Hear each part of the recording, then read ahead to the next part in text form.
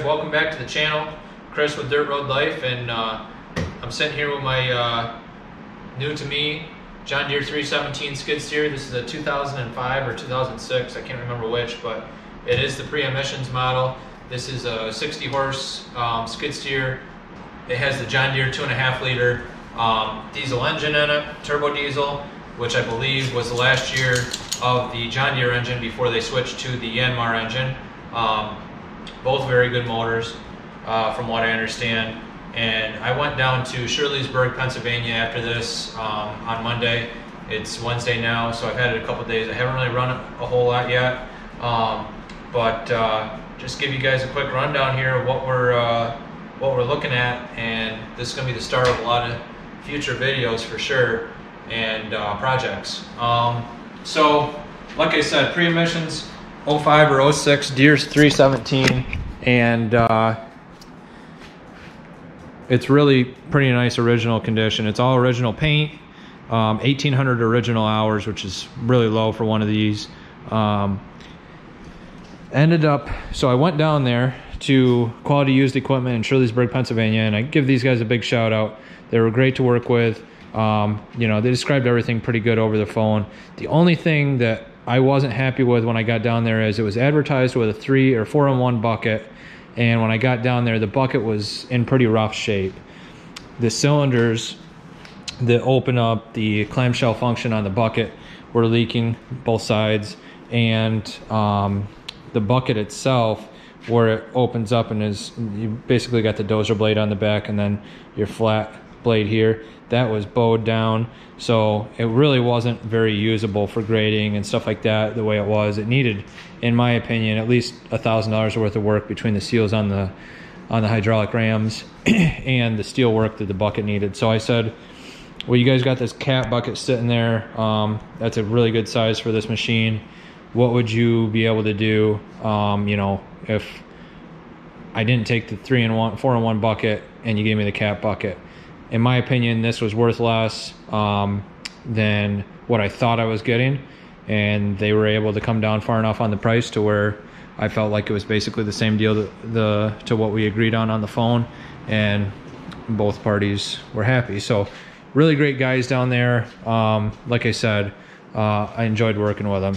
They went through the machine, excuse me, they went through the machine, put new tires on all 4 sides, or both sides, all 4 corners, whatever you want to say. Anyway,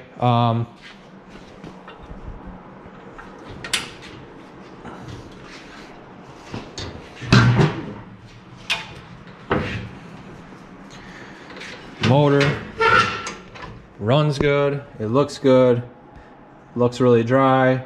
I think I am going to go through and change at least the motor oil. Hydraulic oil, I'll probably just do the filter, and I'll do a fuel filter as well.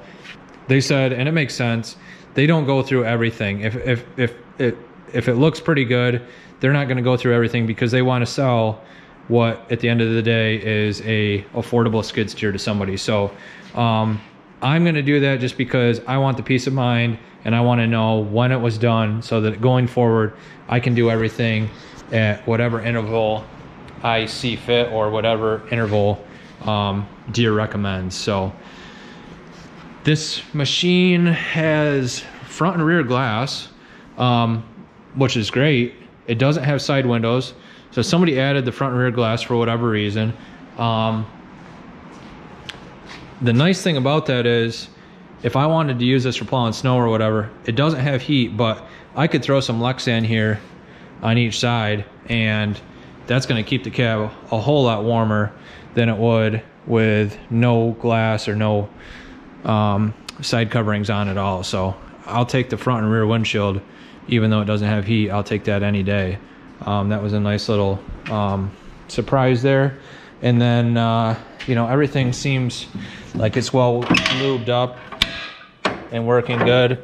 The quick attach levers there aren't seized up like they are on a lot of things. What else? It's definitely, you know, a little bit faded, and there's wear in all the right places, you know, where mud and stuff rubs on the paint here. But I'd much rather have an original paint machine that you can see exactly how basically it was used than by a machine that's all repainted and you're getting a bunch of surprises that are painted over. So underneath looks really good. Doesn't look like it's been through any rock gardens or anything. It's not all smashed up, and it looks good. This cab does rotate right up out of the way, so you can get to your hydraulic pump and everything down there, I believe. I'm not exactly sure how this is set up. We'll probably see in future videos. I'm sure we will, actually. But that cab does swing up out of the way. What else am I going to do? I'm going to add a little flapper, I think, on the exhaust. It doesn't need it, really. This is designed so that water will run down and it'll actually drain out this gap that's bigger than the exhaust pipe down here. But I'm going to put a flap on there just for peace of mind, I guess, when it sits out. Hydraulic hoses all look really good. They're not cracked and weather checked and all that. And that's a big deal because when you get into replacing hoses, it can get expensive quick. So I've already got some attachments that'll work with this. I bought the bucket with it. Some people might say, well, don't you have a quick attach bucket on your Kubota? Yes, I do, but the difference between like this cat bucket and the bucket on my Kubota is this is much, much heavier duty. I can go through and I can grade stuff off of this and run it in the dirt with this weight behind it all day long. And I'm not going to bust that bucket up for a very, very long time. Whereas if I use my Kubota bucket on that, I'm going to bend it and twist it in no time at all. So definitely need a good heavy-duty skid steer bucket if you're going to do any kind of, you know, heavy-duty work with this. One thing I didn't mention, this is right around a 6,000 pound machine. It can lift, I think, right around 2,000 pounds is what it's rated for. It'll lift more than that for sure, you know, that's what Deere rates it at. So I've got a 3-point auger for my tractor. I'm probably going to put that on Marketplace, put the money towards skid steer auger, just so I have the down pressure. 3-point auger in the rocks and stuff out here just is not, it's not very functional in my opinion. I had a guy come up. He drilled all the holes for my fence up there, like 100 and some posts, and he had no trouble with a skid steer auger besides in a couple spots where we hit bedrock, and his auger just would have sat there all day and spun. But much more effective, and if not here, you know, if I ever take it on any other jobs, if somebody needs like holes put in for a pole barn or whatever that they want to build, this machine will easily do it with a skid steer auger. I have grapple forks already that function as forks or a grapple. I've used that on a big job where I removed a ton of brush, like 4 or 5 acres of brush at a farm in Caton. So this machine will run that attachment no problem. I mean, the possibilities are pretty much endless with these. You can buy concrete mixers, you can get, you know, backhoe attachments for the front with downriggers and everything. You can get ditch witches, you can get, you name it. I mean, brushes, whatever you want, you can get it for this machine.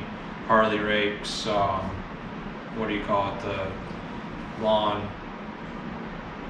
the rock hounds, so you can actually go out and groom a yard before you plant grass seed.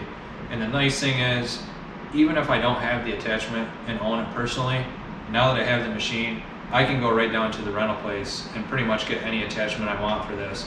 And I've got the expensive piece of machinery sitting right here, and I'm just paying to borrow their piece of machinery for a few days. So that's awesome about this. So I think it's going to be a great unit around the farm. It comes with it came with a set of grouser tracks, I think they're called, which is basically steel over the tire tracks. So I'm going to put those on in the next couple weeks, make sure that they're, you know, good to go and I don't need any parts or anything for them to use them. Other than that, you know, I want to get like a brush hog or something for it eventually. I might end up building one, we'll see. And then another project I think I'm definitely going to do is convert my 3-point wood splitter that I bought off my cousin a few years ago to a skid steer wood splitter. basically I'm going to flip it over, and then I can just pull up to a big chunk of wood. You guys have seen some of the boiler wood that I have out there that I have chunked up. I'll be able to pull up to it. I can put a 4-way wedge on it, no problem, and I can just set the splitter down over it and split that piece of wood. So this thing's going to be awesome. I really can't wait to use it on some jobs outside.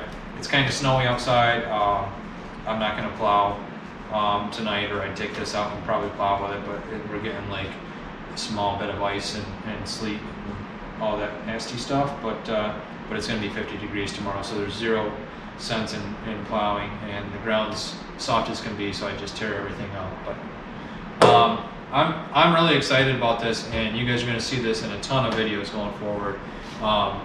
It's going to give my Kubota a little bit of a break. Hope you guys stick around for future videos, because this thing's going to be super awesome. So about the giveaway, I want to give away a shirt, a hat, and a hoodie, and I got all 3 made. They're actually on the way. So let's see, how do I want to do this?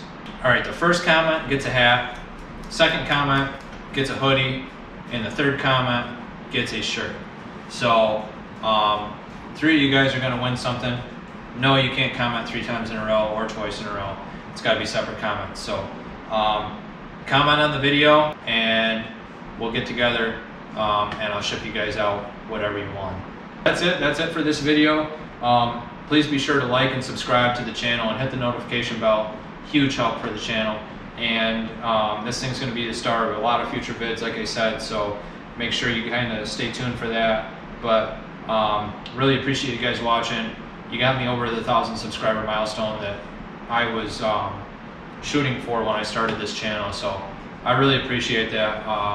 Lots of support from you guys, and I wouldn't do it, obviously, if people weren't watching. So very thankful that you guys are liking the vids, and hopefully lots more in the future. So again, thanks for watching.